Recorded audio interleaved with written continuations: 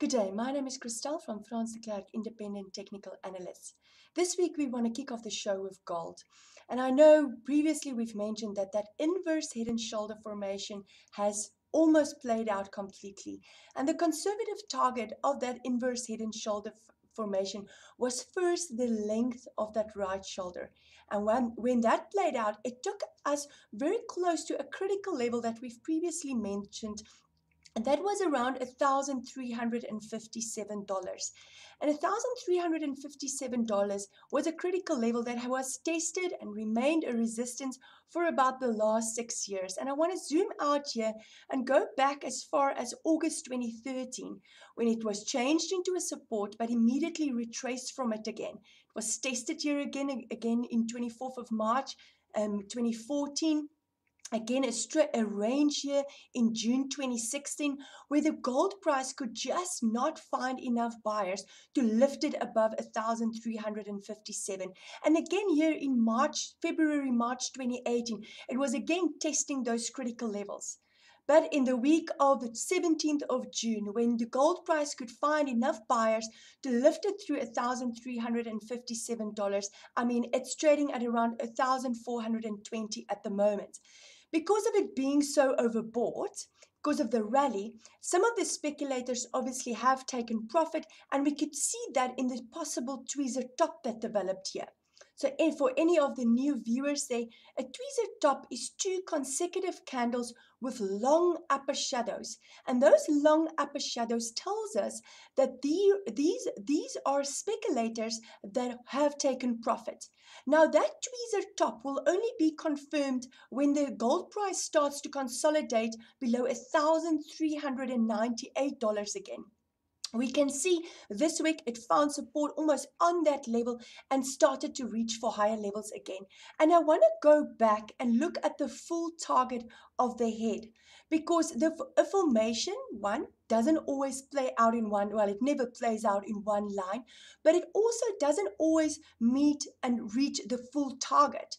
And the full target of this gold price is around $1,468. So yes, it's not maybe going to be at that exact level, but probably close to that.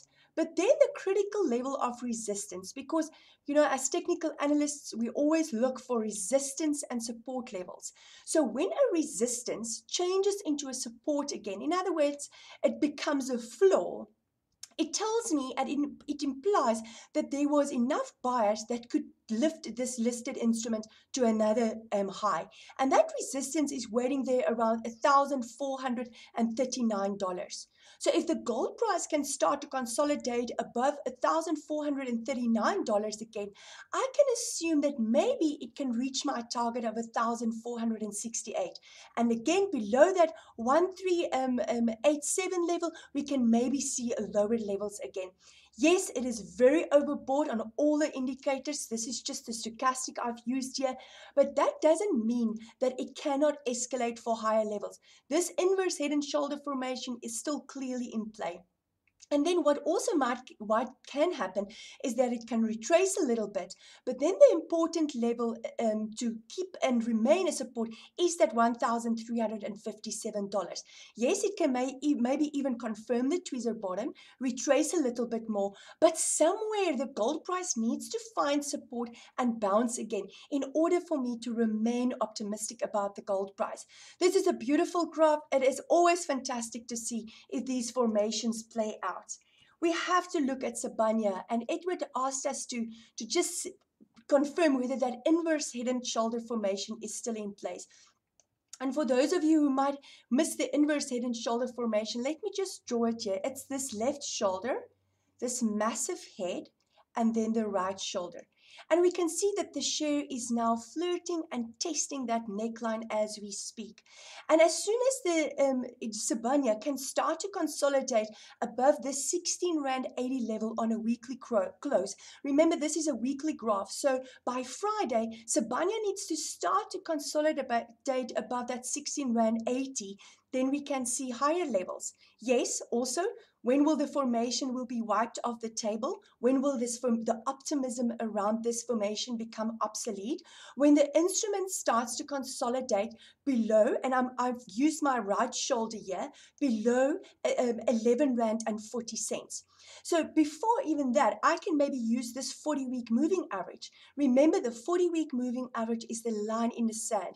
It is the sentiment barometer who tells me that above it, my sentiment towards the share is positive for long-term investors, and below it, it becomes negative. So as long as the share remains above that 40-week moving average, we can assume that the sentiment is positive and we can see higher levels. I think at this stage, the strong rand is definitely the variable that has kept Sibanye aback a little bit. But a beautiful inverse head and shoulder formation. And let's just give those targets. What is the conservative target? I'm using the right shoulder here. If I project that from the neckline upward, it can take Sibanye to around 22 Rand 47. And if we take the full length of the head and we project that upwards, it can take Sibanye around 27 Rand 66. And yes, it's not going to happen, going to move in one line, but it's going to breathe and rise and breathe and rise. Interesting enough, there's also a window waiting here, and that window is between 34 Rand and 6 cents and 34 Rand and 18 cents. And a window always gets close, and a window on a weekly graph is a very strong target. And remember, it can take days, weeks, months, or even decades, but that is a nice target for a long-term investor to maybe aim for. I think the graph looks beautiful.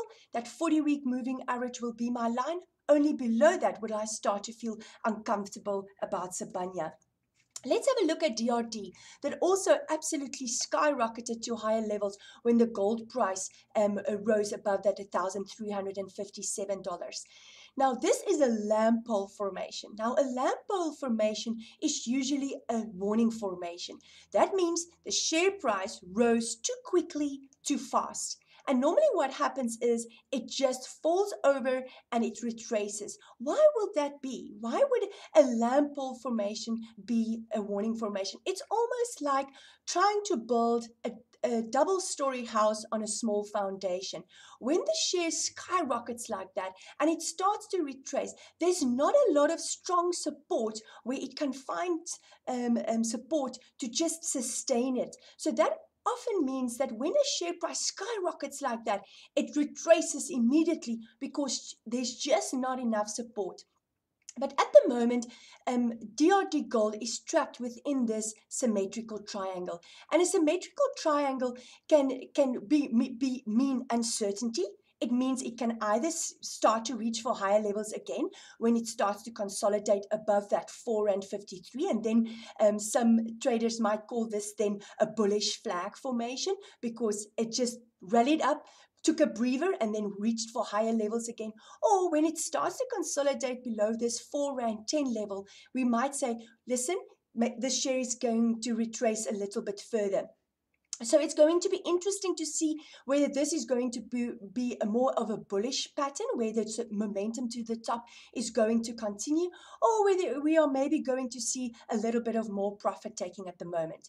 If I look at my stochastic indicator, yes, it is extremely overbought. It's above an 80, but more importantly, my blue line, this shorter moving average in my indicator, has already broken through my red line, and that tells me negative divergence. It tells me that the probability of the share maybe to retrace even further down is more likely. So the critical levels to write down for DRD is 4.53 and that 4.11. And remember, this is a weekly graph, so you might have to wait till the Friday close before you can make that decision and say, I am going to either take profits or maybe even be a risky trader and add to my position. Sayed asked us to look at Netcare. Now, this is a share that absolutely just continued to reach for the new low after a new low. And I mean, nobody thought that in March 2015, when it traded around 44 Rand, that we will be able to buy it again around 17 Rand 19. But there's two critical things that I want to highlight for you, Sayed, on this graph. And this is when the share started to change that 40-week moving average into a resistance. That was the bell that should have rang for you to say, be careful, there is a warning formation on the table. There is not enough buyers to lift the share above the 40-week, and to keep it above the 40-week, you have to be careful. And Sayed, never underestimate the power of this 40-week moving average. As if a share starts to consolidate below it, it is that bell that you should not ignore. And there was also a double top formation or a lower high that was confirmed. But that is history. Let's look at what is currently visible on the graph.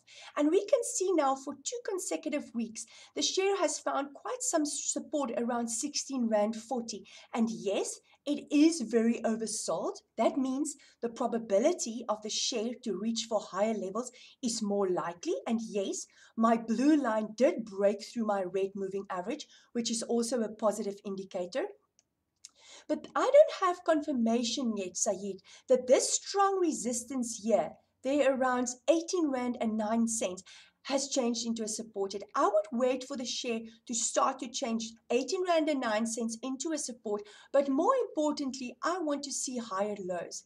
And higher lows means the share retraces, finds support at some level, bounces again.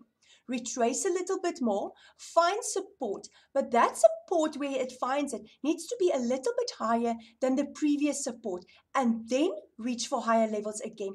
And when that previous resistance changes into a support again, that will be confirmation of your next higher low. So if I can make a projection, I would like the share to maybe, as I've said, bounce a little bit, find resistance, maybe retrace, but not as low as these support levels, and then bounce again. And then when that next higher low, wherever that might be, when that next higher low is confirmed, that might be a better opportunity to get into this share. If you want to trade, you can maybe to wait for this share of this candle to finish, and then use that low of this as a stop loss, 16 Rand 37. But look at your average true range indicator. Make sure your stop loss is not too tight, and then maybe you can get a 4 or 5% out of this share, because it is extremely oversold at the moment. But for a long-term investor, I would sit on my hands for now.